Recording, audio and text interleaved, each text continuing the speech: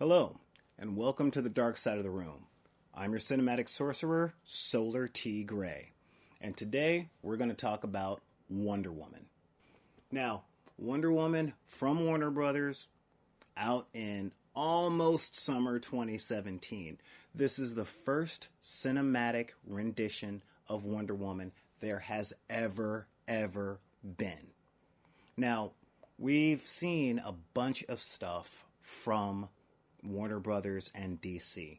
From the Green Lantern to, the Green Lantern to, the Green freaking Lantern. But that was a long time ago. Since then, we've had a bunch of Batman movies. We've always had a bunch of Superman movies starting all the way back from 1978. And now, after 39 years and 8 to 10 Superman movies and 8 to 10 Batman movies, we finally have the female member of the Trinity, Wonder Woman, in her very first cinematic debut. Gal Gadot's Wonder Woman was, well, you know how she got the role and people said, oh no, she's too thin. And truth, not gonna lie, I didn't care about how thin she was. I cared that she wasn't Megan Gale from Australia. One day I'll have that birthday party. Oh, I'm sorry. I'll save that for after the review. And what I have to say about Gal Gadot's performance is I am happy I was mediocrely wrong. I saw her in Batman vs. Superman, and she was honestly one of my favorite parts of the movie. I really liked the way that she was portraying the role, especially against Batman. But could she carry an entire movie? Quite honestly, I was afraid that they were going to do what certain other cinematic or television shows do when it comes to a female main character. I'm looking at you, Supergirl. And make Wonder Woman this two-dimensional, kind of flat, incomplete character. And truthfully, I'd never really seen Gal Gadot. Yeah, hey, I said it right. I'd never seen Gal Gadot in a lot of other things. I'm not a big fan of the Fast and Furious franchises, and frankly, I love alliteration. She didn't have a very big part in those movies. So could she carry an entire flick? Well, we'll see.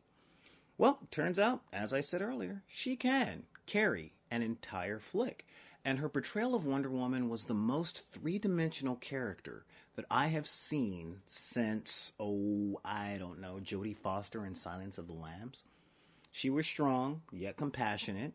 She had concern, but she wasn't overly sappily sweet. And let's face it, she was naive. But she wasn't a friggin' moron.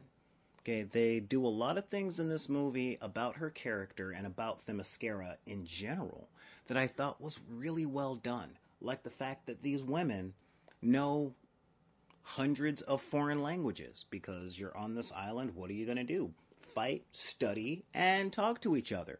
And learning a lot of languages is a cool thing. Oh my God, these people know more than 3 languages. No one on earth can hold that much in their head. I love being American. Now, the fight choreography in this movie was so good.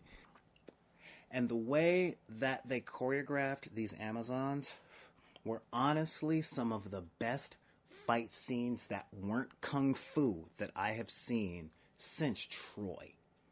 The creative use of her powers were really, really nice.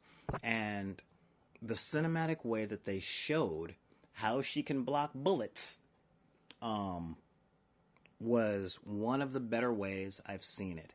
Not quite spoiler because we see it on the commercial, but when it comes to the things flying at her, she kind of sees in slow motion. She's that aware, and they don't spend time spelling it out.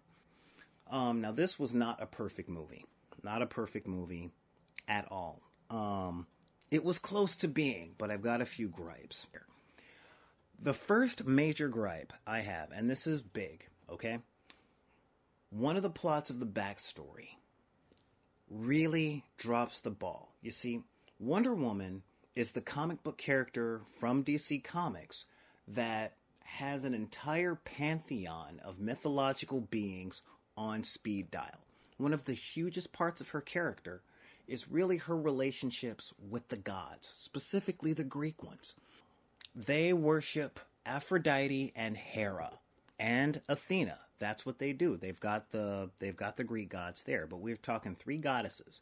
They had big old fights with Hades. They know Zeus. They know Apollo. They deal with the gods all the time. And in this movie, they kill all of the Greek pantheon except Ares. So they turned this monotheistic character into a dualism character. And that really cuts off a huge part of her character. That's a lot like saying it's a Superman story, but he's not an alien.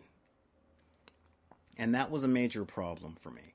I don't mind that Ares was the antagonist because anyone familiar with Wonder Woman lore, specifically from the comic books, would know that Ares is the bad guy. Sorry, okay? Ares, Strife, look it up, Google is free. And they eliminated all of that. One of the other gripes I have about this movie is they do this thing that happens a whole lot in superhero stories, which is to protect the ones I love, I'm going to keep them in the dark about themselves or my superpowers. And that never, ever, ever works out well. Ever. It sucked for Spider-Man for 35 years. It sucked for the X-Men. It sucked for every single person that says, I want to protect you by lying by omission. Knock that shit off. I mean, really, just knock it off. Knock it off. I cannot take that. What else do we got on the gripes? Now, this one's a little bit of a nitpick, but I have to say it because we've all been mocking the Snyderverse for the past 3 years. The movie is a flashback, and during the exposition dump, the movie has a flashback. I don't mind that at all. As I said, we're making fun of the Snyderverse, so the way that the story is told is very Harry Potter and the Deathly Hallows, which is kind of neat. But I swear, the art design that they had turned it from Wonder Woman to 300 for just a moment. I laughed out loud. I was just like, wow. And then Leonidas did lead these guys to Thermopylae against Xerxes. And oh man, it was. But you know, I didn't mind that for one major reason. This happened on Themyscira. And Themyscira has something that no other DC cinematic universe has. Color! Oh my god, it was so bright. Paradise Island looked like every part of Bora Bora that I'm never going to make enough money to see. I wanted to go there. I wanted to set up my lawn chair, grab a carton of cigarettes, and have my espresso machine and my smokes and my wizard staff right there and just stay there forever. I loved Paradise Island because it looked like paradise. I'm sorry, it was really, really good. However, turning it from that to 300, I had to laugh out loud, only because we're in the Snyderverse, and man, they're going to sneak his style in there somewhere. That's not going to be the case in the future because, check the trades, he's not in the series anymore, but, that's what we got. Patty Jenkins killed it as the director of this movie. I want more of her because I love her work. I wanted to go back and look up some of her other projects, but man, she killed it. She understood the characters. She understood how to film fight scenes. I personally am not thrown off by all the slow motion because we're dealing with superheroes and fast fight scenes, and it's kind of a cheat or kind of a crutch, but outside of filming it in the very Asian manner, how else are we going to film fight scenes where you can show off these really cool, over-the-top superheroic moves? Okay, so I don't mind that. What I do mind, however, is cute.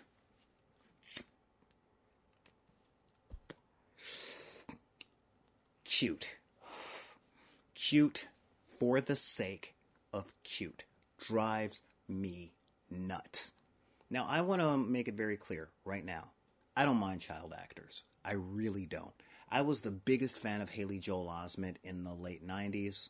I think that child actors can still show talent, especially if you look at anything BBC. Any actor needs direction. And Patty Jenkins did the thing with the kid that I didn't like, which was making her cute for cute's sake. There are so many scenes with 10-year-old Diana that when you see them on screen, you're either going to go squee adorable or you're going to facepalm so hard that you're going to need an anesthetic. You know what? Let's talk about those Amazons. This is the best depiction of Amazons I have ever seen. Ever. Hats off to the makeup artists of making this an island of women that were beautiful without being runway models for the Kardashian flavor of, yeah, and I said Kardashian. I'm talking spoonhead levels of makeup, okay? Every single face in this was a naturally beautiful face, so kudos to the makeup job.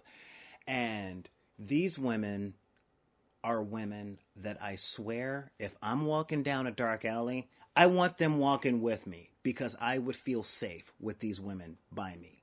But seriously, these women were so badass. If you are a teenage girl and you want to learn how to fight and you're looking at something or you're looking for something to get pumped up with, I swear, that first hour of Wonder Woman is what we are talking about right there, because I felt like picking up my sword, hitting the park, doing some of my sword forms, practicing a whole bunch more swordplay just to keep up with these women after watching the first few fight scenes.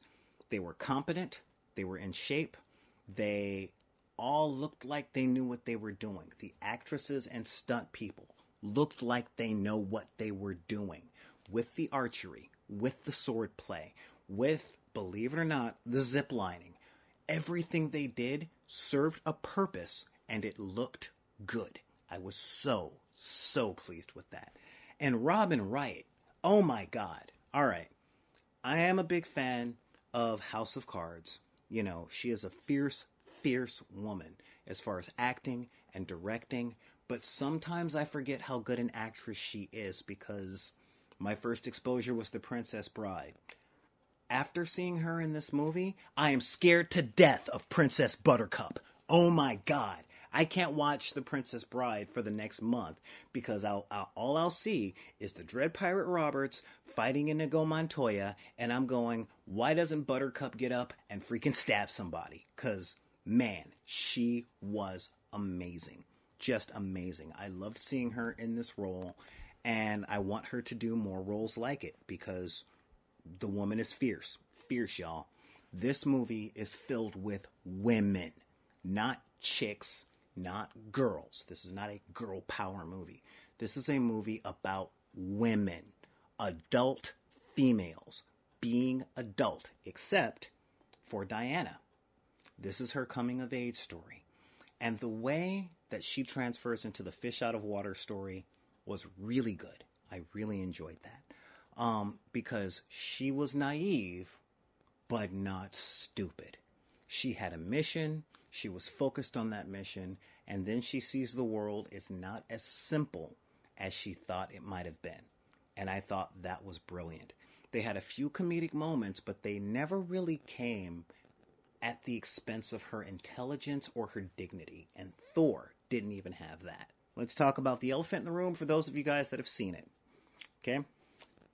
The end fight scene. All I'm going to say is this. They should have switched actors for the antagonist, and the fight shouldn't have been so over-the-top epic.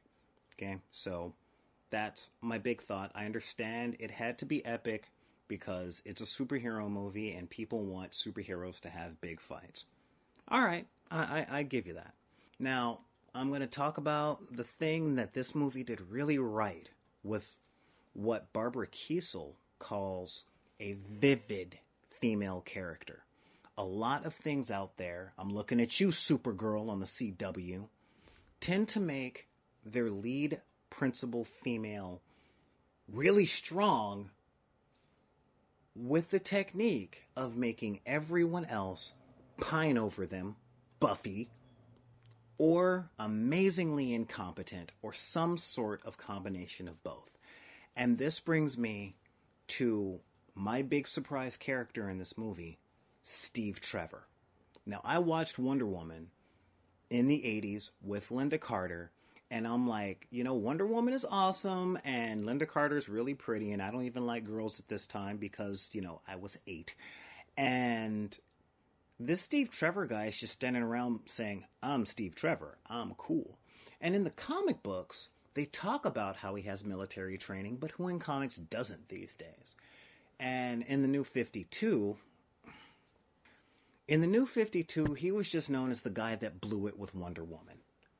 But in this movie, he was so good. I am officially a Steve Trevor fan, as long as Chris Pine plays him, because this dude, he, everything he did showed competence and intelligence. And this complimented Wonder Woman because this is the dude who knows his way around the regular world of men and how complicated it is. And he's trying to show her how complicated the world is while trying to save it. But she's naive, not stupid. He's competent and not condescending in the wrong way. Not to say that he's not condescending. He's a little bit of a dick. But he's only enough of a dick to do what he has to do as a soldier and a spy. And the way that he did his job in this movie, all I had to do was clap. He was such a ray of light and joy for me in this movie. And the fact that this movie was so enjoyable, putting the Chris Pine performance on top of that was like really good icing on really good cake. And this movie has really, really good cake. A new fan favorite out there is Etta Candy. And Etta Candy is a decent sidekick, very much a Girl Friday, and they brought in a comedic actress. I don't know her name, and I know you guys are going to light up the comments for it, so I'm not even going to bother because you know who I'm talking about, so let's not split hairs. And she was fun. She was fun. I think, and my girlfriend believes as well, that she was underused. But yeah, I could have used maybe another 3 or 4 scenes with her. Now let's talk about the not quite Howling Commandos. Okay? This is a World War I piece, and there was a lot that it had in common with Captain America, the First Avenger. And you know what? I don't care. Captain America, the First Avenger, had a lot in common with the Rocketeer. Guess what? I like the Rocketeer. I like Captain America, the First Avenger. I like Wonder Woman. What? Fight me, all right? I know people say I want something original. I am a middle-aged man. I watch movies for a living. Before I did that, I watched movies for fun. I'm not going to see anything original. It's not going to happen. At least I don't believe that it happens because I've seen so many movies and read so many books and read so many comic books that everything I see is going to be a retelling of something else. And I accept that. And this retelling of the Rocketeer, of Captain America the Winter Soldier, plus Thor, plus some other things, I enjoyed. Okay, I thought it was good. Now her ragtag team of dudes that she gathers up to do the thing and to get the mission, you know what? I liked them. I liked them a lot. Yeah, they were kind of they were a little bit stereotypical. They were sort of the Rainbow Coalition from World War I, and that's fine. It was a planet-spanning war. All right? The fez-wearing Middle Eastern dude who was an actor and a spy, I thought was amazing. Every time he was on screen, he did something really neat. The Scotsman, my girlfriend and I kind of disagree on that one, but I like the fact that he was wounded psychologically because of World War I, and they didn't have a name for PTSD back then. but he clearly had it. Why'd they bring him along? Make up your own reasons. It merits discussion, and I like that. And lastly, a lot of people have a problem with the last member of the Not Quite Howling Commandos. I personally don't. Okay, I don't have a problem with the Native American character. Now, don't get me wrong. I kind of look at him as the grandfather of Chief Abject Lesson from Suicide Squad. You know who I'm talking about. But this dude was competent. He was required. He pulled not only his weight, but a little bit more of his weight as far as the story arc went. He was Mr. Common Sense. They called him the Chief because, you know, World War I, people were racist then. Sorry to tell you, but if we look at that with today's eyes, we're not going to learn anything. Okay? It happened. Let's accept it. Let's move on. His depiction of the character, I liked a lot. I really did like that character. I don't know where he's from in the comic books, but when something needed to be done, he did it. When they made it to the front and they were in the trenches, everyone not just liked him because he was pat token person of color, but they genuinely were happy that he was back. They were glad to see him.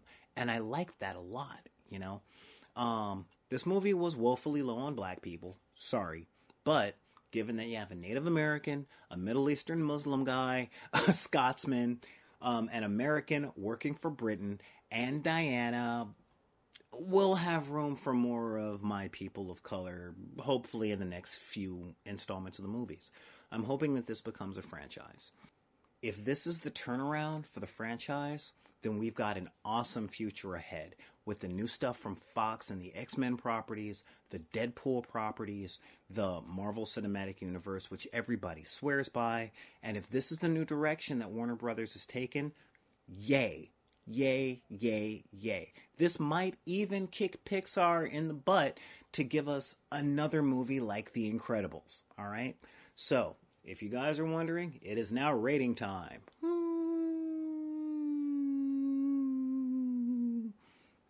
Wonder Woman for 2017 gets a full house. Okay? It was that close to a 4 of a kind. But the gripes that I mentioned earlier really kicked it down just a little bit. But you know what? As far as superhero movies, I haven't given a full house to a movie in a long time. As I said at the beginning, this is the best Warner Brothers superhero movie, in my opinion, since The Dark Knight. It has a strong full house. It might take the pot. All right, so with that, I'm your cinematic sorcerer, and let's see if we can do something about casting a spell on another movie so that we can get some more good stuff, okay? Thank you guys, and I will see you next week on The Dark Side of the Room.